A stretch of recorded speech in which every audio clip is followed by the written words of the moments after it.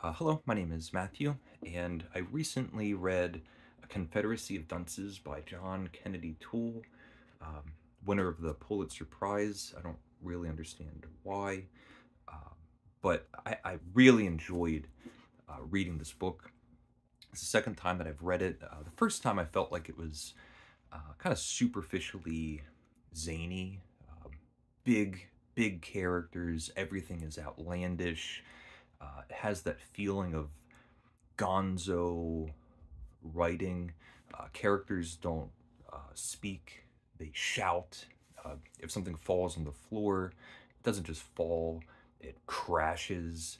Um, Everything are big, big swings. And our main character, Ignatius Riley, is a big swing. He's described as this giant, this gargantuan man who's slovenly garbed, wearing strange clothing, has a hunter's cap where the flaps uh, stick out. He bellows. He's when we first meet him, he's not middle aged. He's already in his 30s, living with his mother, unemployed. Spends his afternoons watching television. He seems like a baby, like a lazy man baby, uh, and full of opinions. He has thoughts and objections about everything. And rereading it, what I found so fascinating was the, the the way that the book structured events so they build on top of one another.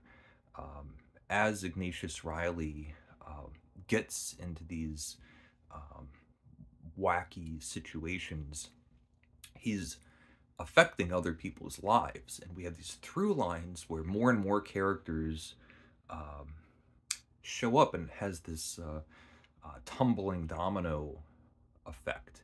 And um, what's so impressive by that structure is when we're following another character, in the background, um, we'll see the effects of what Ignatius Riley has been doing. There'll be spottings of him. Characters will be talking about this giant man who caused a scene in the movie theater. We see how Ignatius's behavior, lifestyle, has been affecting his mother. At the beginning of the book, um, they're in some sort of, it's his mother and Ignatius, they're in the shopping center, and we get just this fantastic opening set piece. And it begins with Ignatius just waiting for his mom to come out of the store. And a police officer comes out and feels like uh, this strange giant man who's kind of loitering is a suspicious character. And when the police officer approaches Ignatius, Ignatius immediately creates a scene, and he's disrespectful to the police officer, and he's yelling and shouting and escalating this situation. A crowd forms. Um, Now there's people in the crowd yelling at the police officer. Other people are yelling at other people not to yell at the police officer. Ignatius is just stirring this up. And the mother comes out and says, "What's going on here?" And starts remonstrating the police officer. Well, one of the people in the crowd got himself overly worked up and has an altercation with the police officer. That person, the bystander, who will follow later, that person ends up getting arrested, and the mother and Ignatius skedaddle out of this scene. Uh, they get they end up ducking into this bar, and what starts off is they're gonna have a drink. I think it was like brandy and beer. Um, they basically just get drunk in the bar and create another scene in the bar, and they come stumbling out of the bar. um, the mother gets into the car. Ignatius is in the back seat, and they like immediately drive into someone's porch and like wreck their domicile. Um, this whole scene has all of these different threads, little details that start spinning out how they've initially start interacting with these characters. The police officer, this is the character that the police officer um, arrested. Um, when they're in the prison, the arrested person is talking to another person that has been arrested.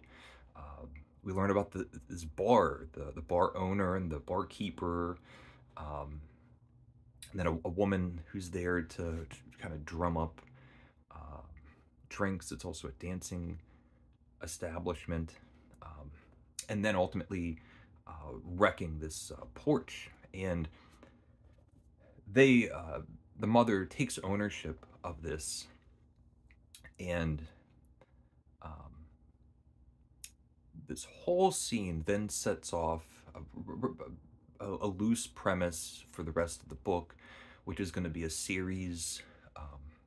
One aspect of the book, because there's many, many characters and stories going on.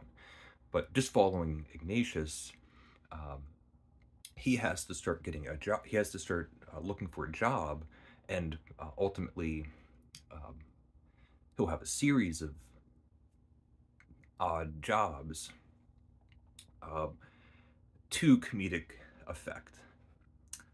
There's a factory which he um, unsuccessfully tried to drum up a revolt from the factory workers in the office building.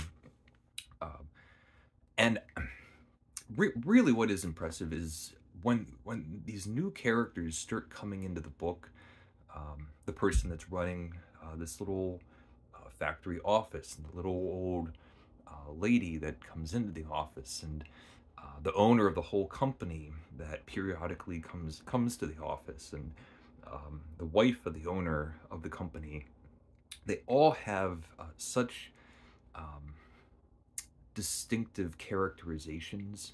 They're unique and memorable. Um, to kind of stay in this office, um, there was one thing. So they're trying to hire this file clerk.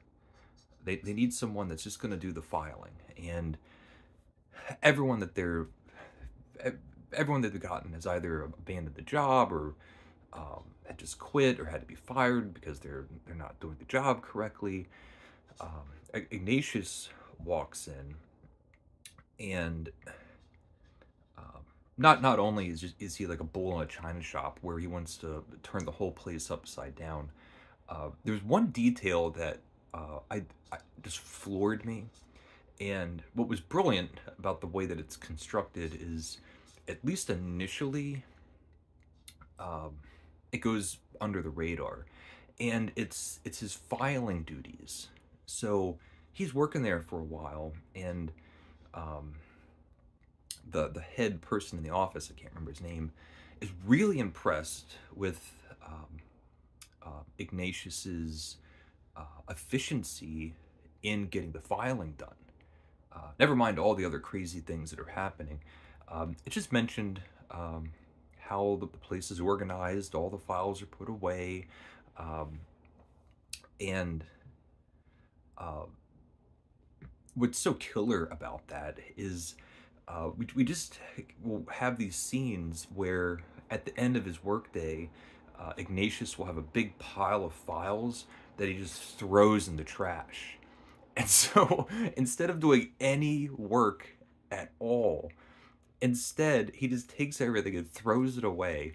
The boss in this office building isn't checking up to see if the files are actually filed. He just sees that all the file cabinets are closed and there's nothing left out. It's hilarious.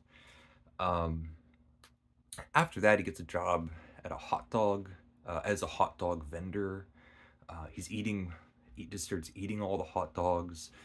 Um, some of the scenes work better than others as far as these comic set pieces, but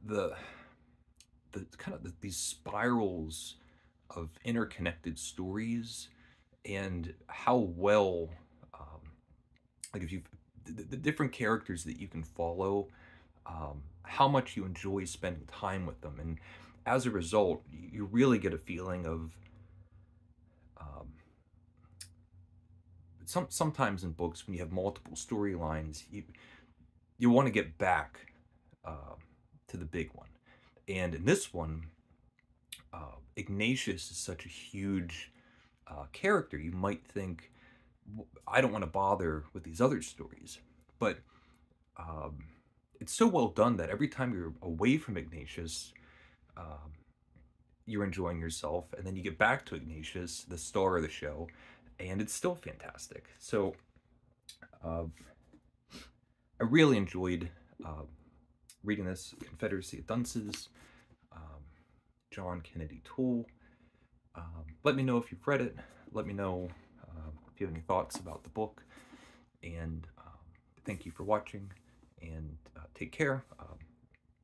And leave a comment if you would like. Thank you.